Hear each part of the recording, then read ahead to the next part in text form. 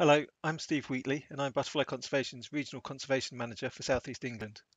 I have a series of slides here which highlight some of Surrey's highest priority butterflies and moths, and I'll be talking about some of the conservation actions that have been delivered for these species over the last 5 years and some of the actions that we'll be delivering in the coming years.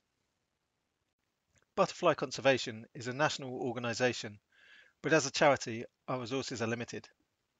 We therefore have to make clear decisions about how we work and where we prioritise our efforts. This document highlights our highest priority species that are in need of conservation action. It also highlights the priority landscapes and high priority sites within those landscapes and within the wider countryside. All of the information in here is underpinned by strong scientific evidence, most importantly the records that have been collected by our volunteers and by the wider public. This has helped Butterfly Conservation develop one of the best invertebrate databases in the world. Thanks to the fantastic work of volunteers in the local area, Surrey is now one of the best recorded counties in the whole of the UK.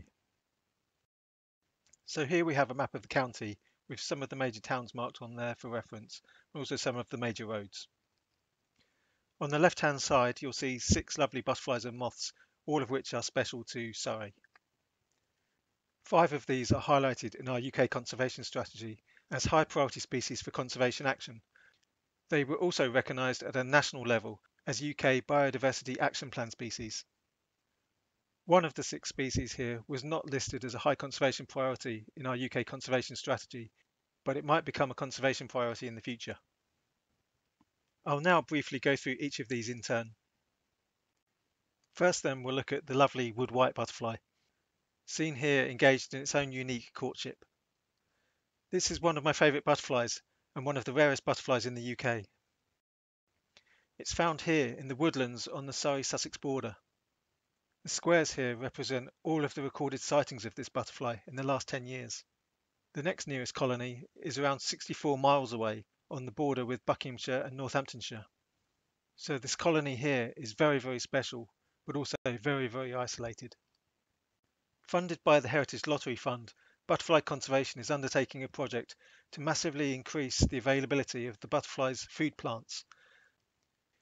The caterpillars of the woodwhite butterfly feed on meadow vetchling, birdsfoot trefoil and greater birdsfoot trefoil, tufted vetch and bitter vetch. Over the next few years, our project officer and volunteers will be sowing around 10 kilograms of seeds of these plants, all collected from the Wealden landscape. More than 3 kilometres of bare ground will be created in strips into which we will seed these plants. This will create new corridors for the butterfly, and it will help to connect up currently isolated colonies within this small population. So far, we've created around 1 kilometre of these strips, with 2 kilometres still to go. We're engaging the help of a wide variety of good conservation partners in this project, and we hope to generate here a model of conservation action that can continue to be delivered by these partners in the future and can also be delivered elsewhere in the UK. This project runs until 2022, so if you'd like to get involved, do get in contact.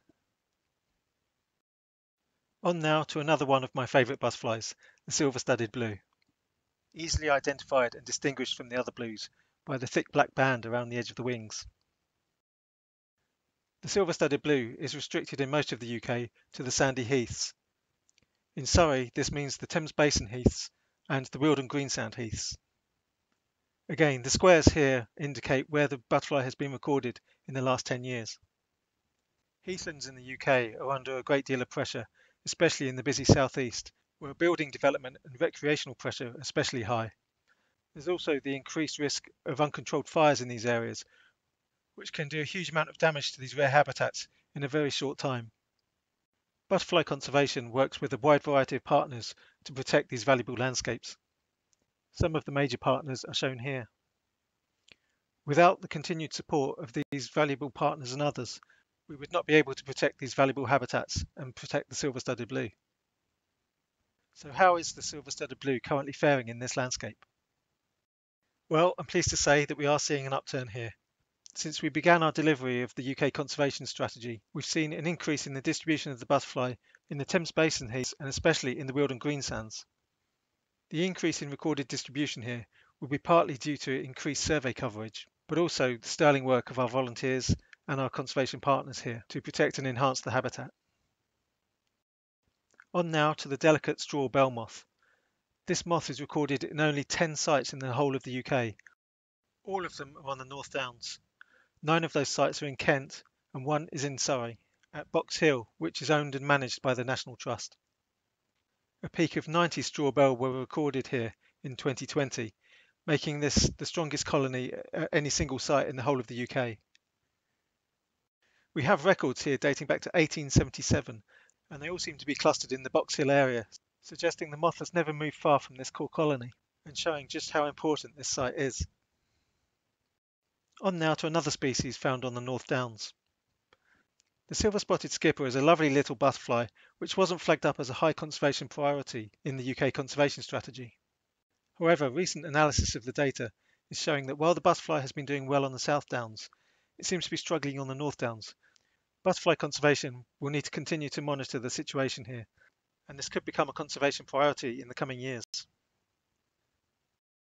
On now to another of Surrey's high priority moths.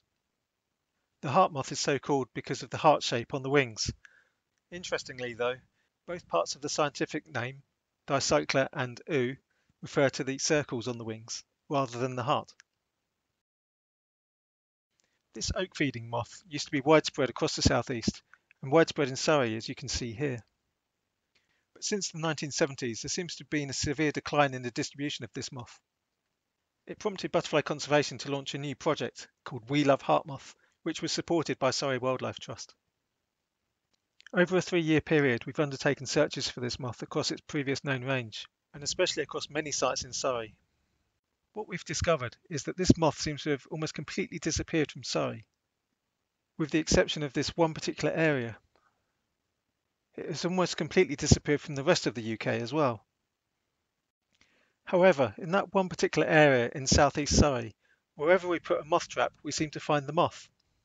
But travelling just a few miles away from that one site, even in similar looking habitat, heart moth cannot be found. In one survey season, the entire UK distribution of heart moth consisted of 1 heart moth in Berkshire, 2 heart moths found in Kent, and 51 found in Surrey. So this one area of Surrey is by far the greatest stronghold for the heart moth in the whole of the UK, but we still quite don't understand why. More study is certainly going to be needed here. We need to understand what makes this landscape so special.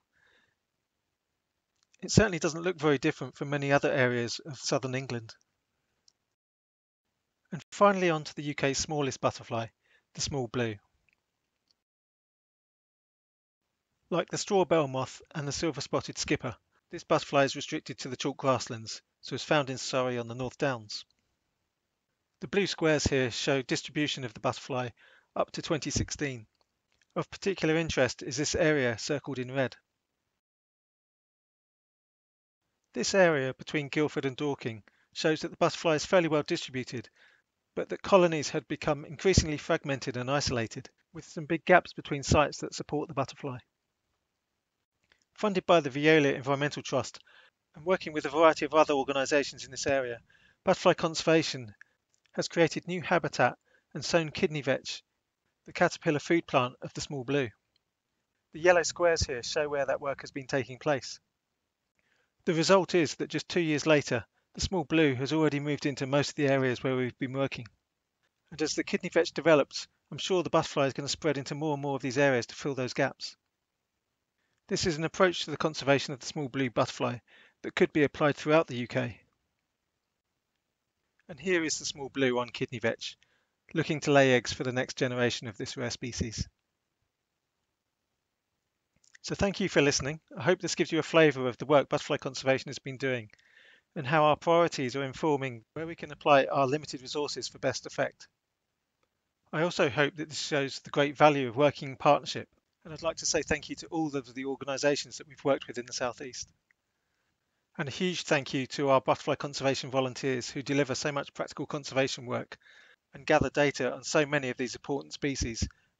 We're 5 years into the delivery of the 10-year conservation strategy, and I'm sure the next 5 years are going to generate lots more action that is going to help to save butterflies. Thank you.